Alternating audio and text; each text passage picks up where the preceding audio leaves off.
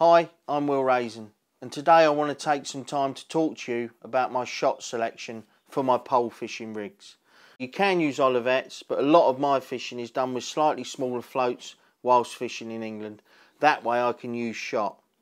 Now obviously some people think lead shot is lead shot, 8s, 9s, 10s, 11s and 12s. But as with anything, there's different quality, and a bad quality shot will lead to, when you put it on the line, it won't be hanging straight. And again, it's all about presentation.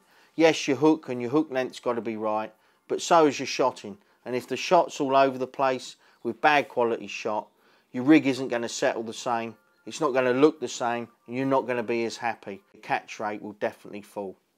As far as the olivettes are concerned, when I do use olivettes, which is 0.8 floats and above, anything less than a 0.8, 3/4 of a gram and down, then I'll obviously use shot. The reason for this is quite simple. Anything above 0.8, being number 8's being the biggest shot you're legally allowed to use in England, obviously you need to use a lot more shot, and it just looks a bit unwieldy and the bulk's too big, and that's where the olivettes come in. There's obviously two different types of olivette. These, the inline, which I favour, or the peg and rubber versions. I tend to steer clear of the peg and rubber purely because I've had it a few times when I did use these. I've lost a fish, or my rig's got caught on a bush and I've just pulled it and the olivette's pinged off. With the inline ones, definitely, they're on the line, they can't come off. Unless the actual line breaks, they can't come off. Like I say, the Drennan Polemaster ones are my number one choice. They're nice and small, they've got rubber situated through the middle, very user friendly, and my number one choice.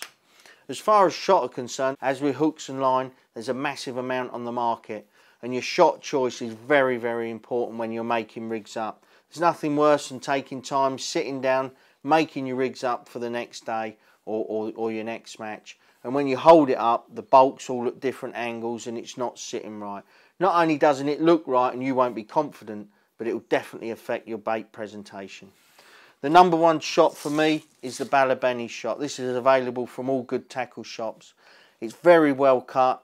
It's not the cheapest, it's £5 a tub, but it hangs straight. It's very well cut. It's nice and accurate sizes, and you can put it on the line virtually anyhow. You don't have to line it up, but because the shot's so well cut, it'll actually line itself up. When you make a rig up and your bulk hangs absolutely dead straight, dead vertical when you hold it up, not only does it look better to you, but your bait presentation is going to be spot on. That's available 8s, 9s, 10s, 11s and 12s. Now one thing I do want to touch on, and it's something that you can see on this rig here that I've made, your bulk's nice and straight, but also I've got some tuning styles above. And what this enables me to do, when I'm making the float up at home, I shot it so the whole bristle and a tiny bit of the body showing. That's with the bulk shot or the staggered bulk, but that's actually achieved just with the lead shot. So the whole of the bristle and the body showing, a tiny bit of the body. What that enables me to do is to put some small style leads above the bulk and fine tune that float all the way down. And again, it stands me in brilliant stead when I'm on the bank. If the light's bad or my float takes on a tiny bit of water, instead of having to take one of the shot off the bulk and put a smaller one on, a lot of messing around, I can literally nip one of these tiny little styles off, and that'll make my float stand up a tiny bit more. It's just about fine tuning, and for this I tend to use the Census half styles.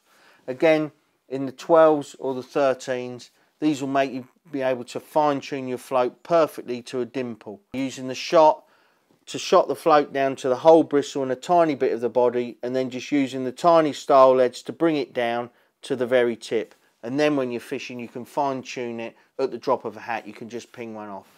The others that I tend to use are the Preston stotz. Again, they're very user friendly. If you can't get the Census half styles, these are very good as well. But what this enables you to do, the way that I go about making the rigs with the right shot and using style leads to fine tune the shotting, it just makes the rig very easy to use, and you can alter how much float you've got out at the drop of a hat. And when we're in competition fishing and you want to maximise the amount of time you're actually fishing, little things like this can make a massive difference.